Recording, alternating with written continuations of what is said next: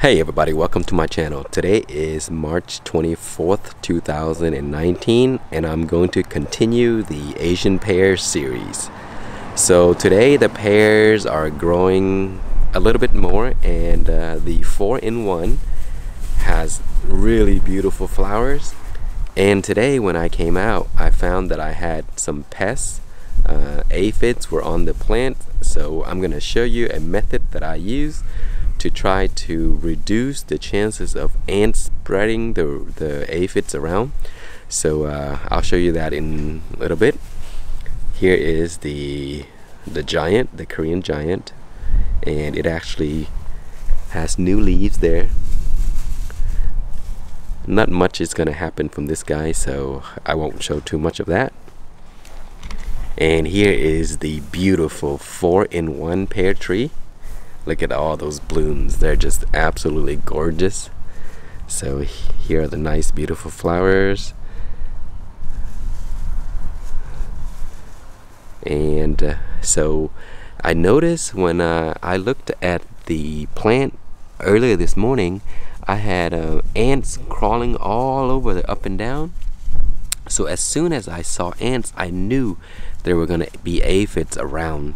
So luckily there were none on this one, but there were some on the Shinko, and I went around and just inspect every little leaves, and I crushed them all. So immediately after that I went and got some tanglefoot right there. So this is a very sticky substance that you can spread around the trunk of the tree, and all that does is it keeps the pests like ants and stuff from crawling up, because if they try to, they'll get stuck right there, and this substance will not dry, so it will last for a very long time. And then I have chili powder here just in case rabbits come around and try to eat the bark or anything like that. So that's some preventive measure. So tanglefoot there. And here is my Shinko pear. Man, it's just looking really nice right now. Look at all those leaves coming out. And right now, so it's getting really warm in the spring, so you need to start inspecting your trees, your plant, as soon as the weather begins to warm a little bit. So that's what I did, and I noticed ants were everywhere. So anyway, I crushed them all. You may find there will be a few aphids with wings, and usually that's how it starts. There's a wing aphid somewhere on the plant, and it lands. Once it landed, it'll shed its wing and it becomes just the little normal aphid, and then they will start to multiply, and then ants will come around and they would, you know, drink the liquid, the sap that the aphids would release, and they would actually protect the aphids, and even possibly carrying the aphids to other leaves. So be careful with that. So again, I have tanglefoot there. So there's a few ants that are stuck on some of these here. So that's one of the preventive measure to do that. And see, I think I crushed a few aphids earlier. The one I found on here were the black aphids. So there were a bunch of them on my other tree. So I crushed them all, and I looked all over the leaves to make sure there are none left. So if you find them, just make sure you crush them. And here is the one that I found a ton of aphids on. It was on this. So you see that? There's ants right there. So those are the ants right there. So I think they're trying to get the aphids to come back. So if you see those, make sure to get rid of them, because they will spread the aphids around. So anyway, that is the pear trees and how they look right now. So I will come back regularly and add more updates as they grow, and then I will update you guys once there's a lot more progress. Alright guys, today is April 1st, and in just a matter of 7 days, look at how much the plants have grown, or the tree have grown. So it's actually looking a lot fuller. Leaves are larger now, and I actually have fruits. So I'll show you. And then I still have aphids problem. So I'm still inspecting the tree every morning to make sure that they're around, and if they are, I'll get rid of them. Some people say just leave it for the nature to take its course, and the ladybugs may come and try to eat those. But when it comes to aphids, I really don't take chances. I don't really trust that the ladybugs will come. So I will just crush them as I see them.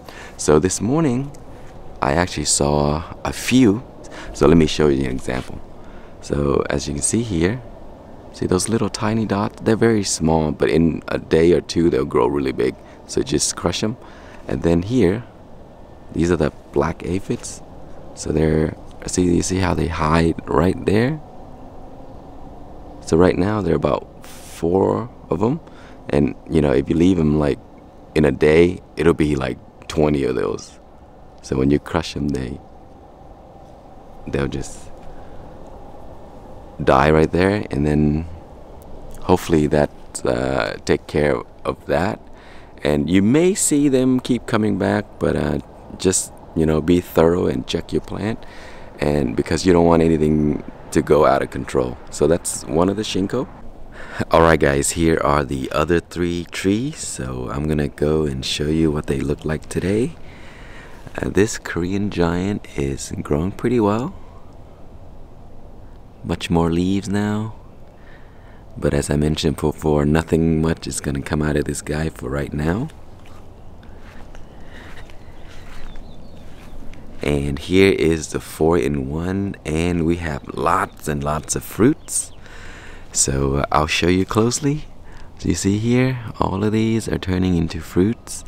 So I will need to start thinning these out pretty soon, because if you leave so many pears, they won't produce large fruits, and the quality may not be as good because the tree is too small to support all of this, and the branches may even break. So it's best to thin them out and just leave maybe a few for a tree this small. So all of the different variety are producing fruits right now. So you see there, and here, and that one there, and this one as well. So this is like my favorite tree right now. It just looks beautiful. Okay, here is the last Shinko tree, and it's just looking gorgeous as well. Very nice amount of leaves. It's looking very, very full, and both Shinko are actually producing fruits as well. So let me show you. So here they are. It's kind of hidden right there. So I'll have a few fruits from that. Alright guys, today is April 11th, 2019, and we are going to do some pruning off of the fruits. We're going to thin a few just so that the plant can produce quality fruit. The only tree I'm going to prune or thin is that 4-in-1, because this one is too small to produce fruits. The 2 Shinko actually dropped a few of the fruits that they have, and there may be 1 or 2 fruits this season. So we don't have to do anything to those. So let's go ahead and thin this one here. Okay, so as you can see, the fruits are in clusters. So if you leave them all like that, the pears are not going to grow very big, and the quality may not be as good. So you can use a scissor, anything, you just go through there. A lot of these are going to naturally fall off soon, but you can also see the ones that have like a yellow stem, so you touch it, they just fall. So those will just thin itself. And for those that are not doing that, see, these are not good quality anyway, you can just pull them off. But it's probably better if you use like a scissor or something like that, so you don't accidentally pull the other one off. See, these are not good quality. You see those little dots? So I'm just gonna pull all of those off.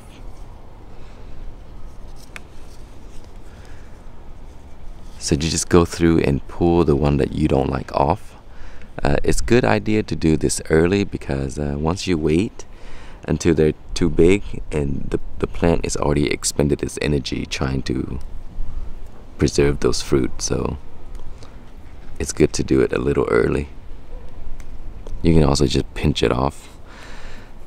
So stuff like this as well, they're just not good quality here. And if you're not sure, you can just leave it and wait another few days.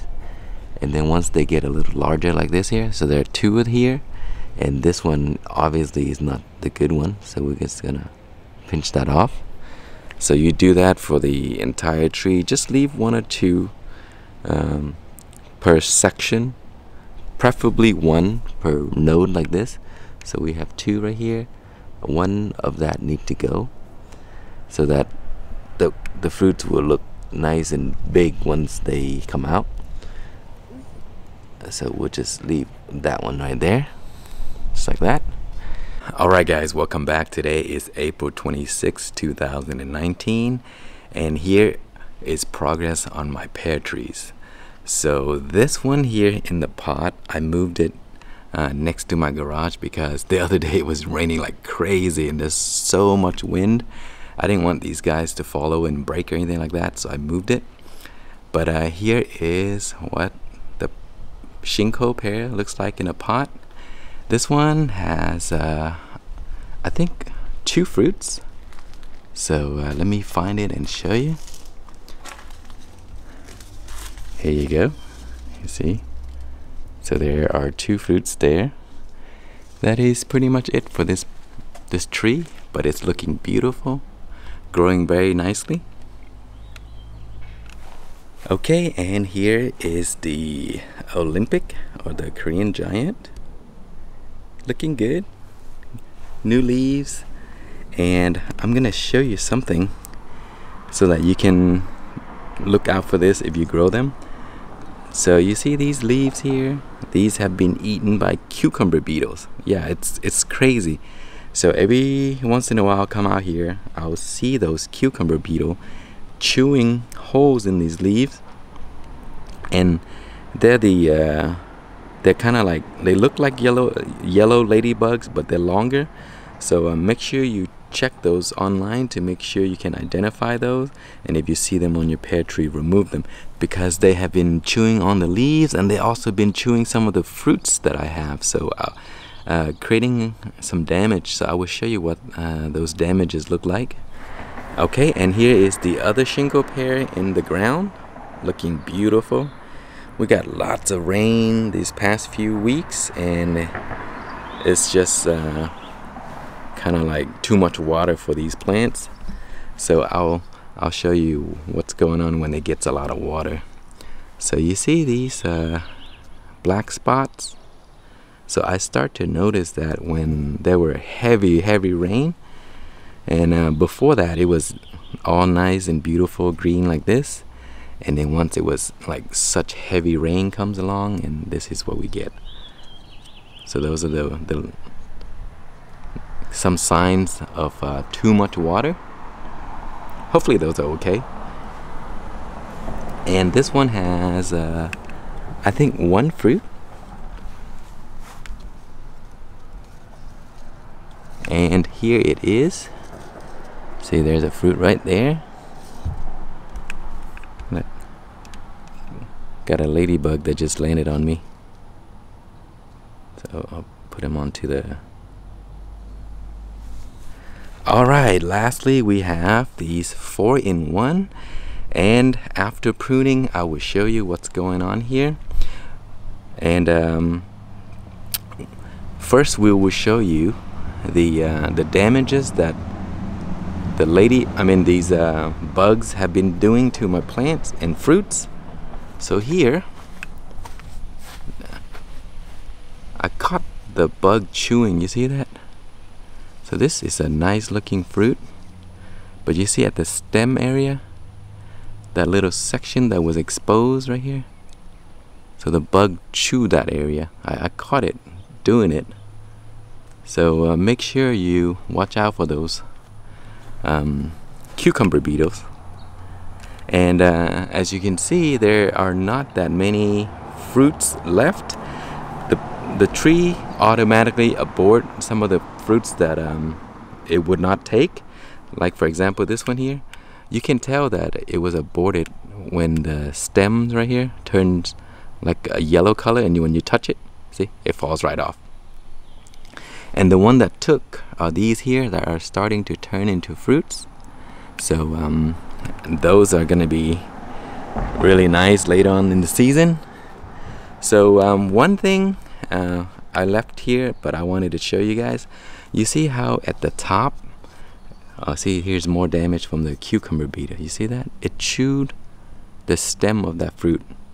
And those black things there are the poop that they left behind. So that's how you can tell it's cucumber beetle. Their poop usually stays back, and they'll see those holes. So I'll probably just pull that one off.